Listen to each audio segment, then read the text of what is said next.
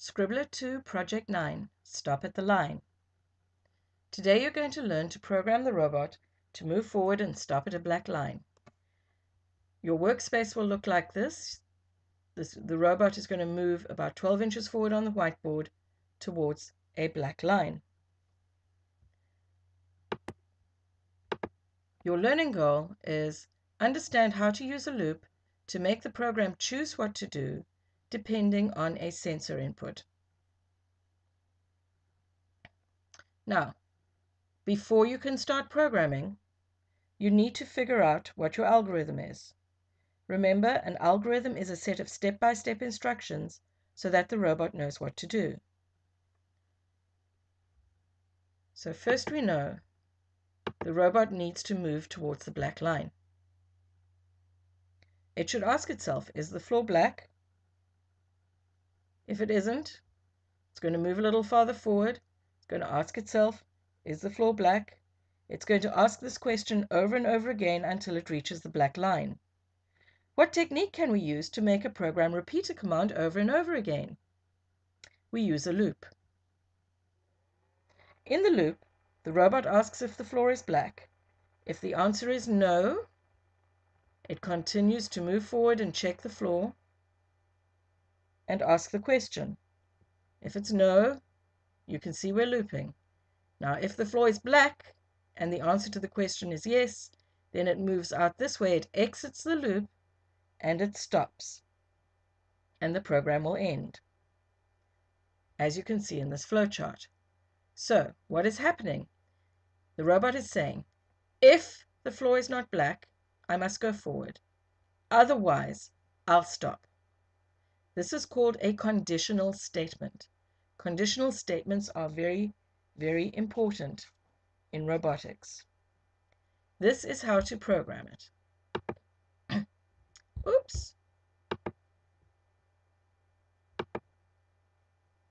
Okay, start with a clear programming sheet and insert a move block. Going forward at 50. Now, after it started moving forward, you've got to put the loop in.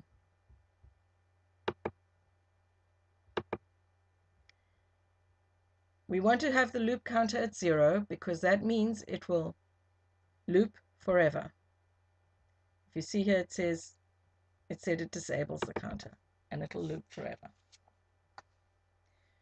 Now you have to start asking the question, is the floor black? We do this by inserting a tester condition block inside the loop. You get the block and you get a tester condition settings window. This is how you instruct the S2 to branch, to choose one thing or another, depending on what is being sensed at the moment. Now let's look at the window to see what your choices are. These are your conditions or sensors to observe. This is an illustration of what you'll see. And this is the number of required observations. Don't worry about that for the moment. We've set it at 0. The conditions or sensors you can observe are: check the status of a flag, check the line sensors, check the obstacle sensors, check the light sensors. Don't worry about these.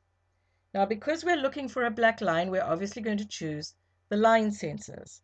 Notice that as you click through this, you can check to see if the right sensor sees black, if no sensors see black, if the left sensor sees black, or if both sensors see black. Obviously, that's what we're looking for today. We want to say, is the floor black? So we're going to select the icon for both sensors and click OK. So we've inserted the test. You can see here there's a green check mark and here there's a red X. The green check mark means the answer to this question is yes, and the red X means the answer to this question is no. So if the condition is true, yes, the program will travel through this exit and will do whatever it's told to do over here. If the condition is false, in other words, the answer is no, the program will travel through this exit and will do whatever it's told to do here. Now, because we want our robot to stop when both line sensors see black at the same time, we're going to add code for the motors to stop when that occurs. So underneath the yes, we're going to put in a stop block.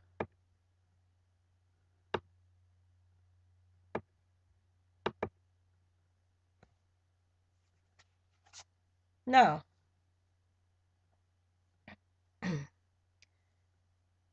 because once it stops, we want it to exit from the loop, we're going to tell it to do that.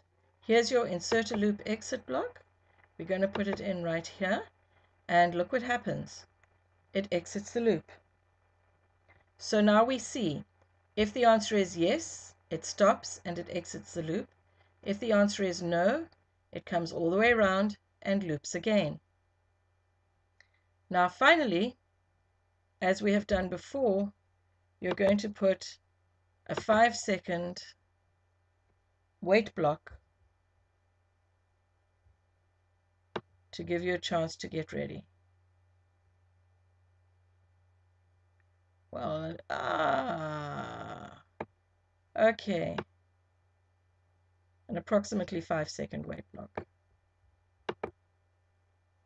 And then we're done. Good luck.